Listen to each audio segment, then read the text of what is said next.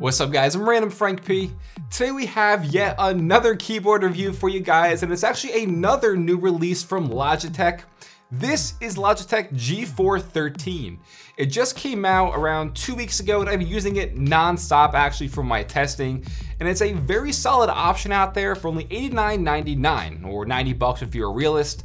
However, there are some sacrifices, so let's check this out. First up, taking a look at it, I love the sleek and simple approach that Logitech went for with this keyboard. This all black stealthy carbon look with the red LED lights inside definitely hits home for me. I know it's a popular color option out there as well. But also, if you're not digging the black and red look, they have a silver keyboard option available with white LED lights inside. It's nice they give you that color option, so it's gonna be up to you to pick which one you like. But given that brushed aluminum backplate on the keyboard, it is definitely styling. And just looking at it head on, even though it is a full-size mechanical keyboard, it does look pretty compact, so it has a nice small footprint, I think. I'm not gonna go over any of the specs or something like that. You can find that on their product page. Just for a real quick overview, on the back side of the keyboard, you do have a USB pass-through. A lot of keyboards at this price range don't include this. There's very few that do, so nice to see that they do have it on this unit here. Great for plugging in things like a flash drive or a mouse or a headset. And then additionally, on the bottom here, you do have a little section for routing that cable if you choose to have it route underneath. That's just so you don't have a cable hanging in front of your keyboard. If it is a headset, you can just route it down nicely, again, keeping that cable clutter down to a minimum. Also on the backside, you have 5 rubber pads to prevent scratching your desktop surface, and 2 feet that elevate its backside that flip outward. So now let's get into the good stuff, which is my thoughts and experiences with this.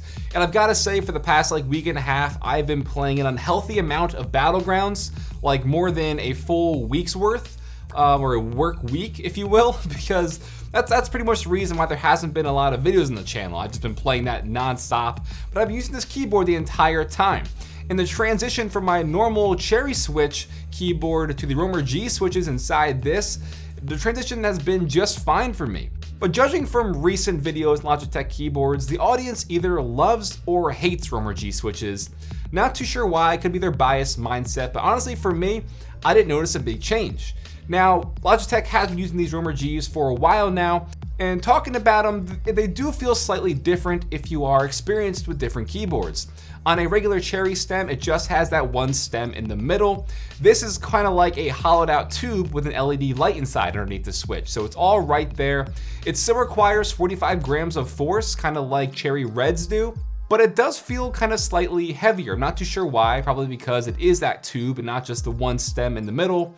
However, an advantage to this is they only bottom out at 1.5 millimeters versus the regular 2 millimeters on your average mechanical keyboard. So they're 25% faster, which when you're gaming is slightly more noticeable. So if you don't have a preference, you've never tried out different switches, it's gonna be just fine for you. It does emulate a Cherry switch pretty well, I'd say. But some people out there, like I said, the audience, either gonna love them or hate them. I don't mind them at all. And the fact that it's 25% faster than an average switch, it's gonna make some people probably lean towards this, especially for that appealing $89 price point. And as I always do, I'll give a little sound test so you can hear how the Roamer G switches sound.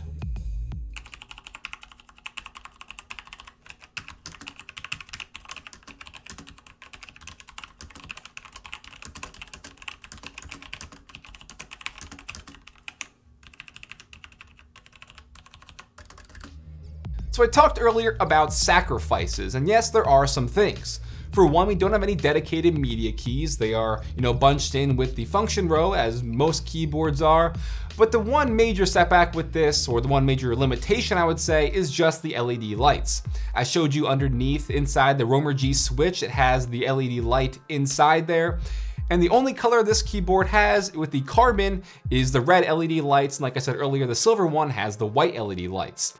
That's it, there are no RGB lights, so if you're an RGB fanboy and you love that kind of stuff, this isn't gonna be for you. You just have the one color option. I personally don't care, but some people will. I just wanted to bring that up. But since we're in the software real quick, I'll just run it by you. It's very self-explanatory. I've always loved Logitech's easy approach at their software. Like I said, you can change the brightness of the LED lights. There's an option where you can turn the function keys to have the primary function as, like the media keys and stuff like that, so you don't have to press function each time. You can do things like record macros and stuff like that. It's just overall very easy. It's right in front of you.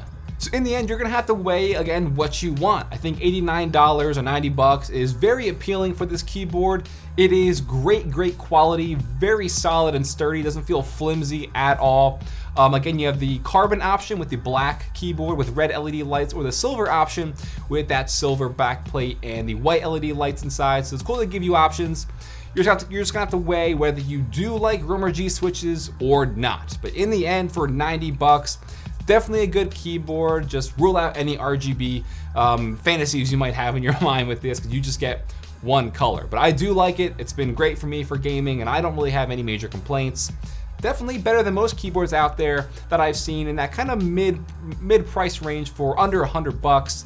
This is gonna come out on top for a lot of people, so definitely like it. All right, guys, that'll wrap it up. I will put the keyboard link in the description down below so you can check it out if you're interested in picking it up. If you like this video, definitely give it a big thumbs up to show your support. Feel free to follow me on Twitter at RandomFrankP. And lastly, if you haven't already, hit that subscribe button. Well, I'm Random Frank P. Hope you enjoyed. Have a good day.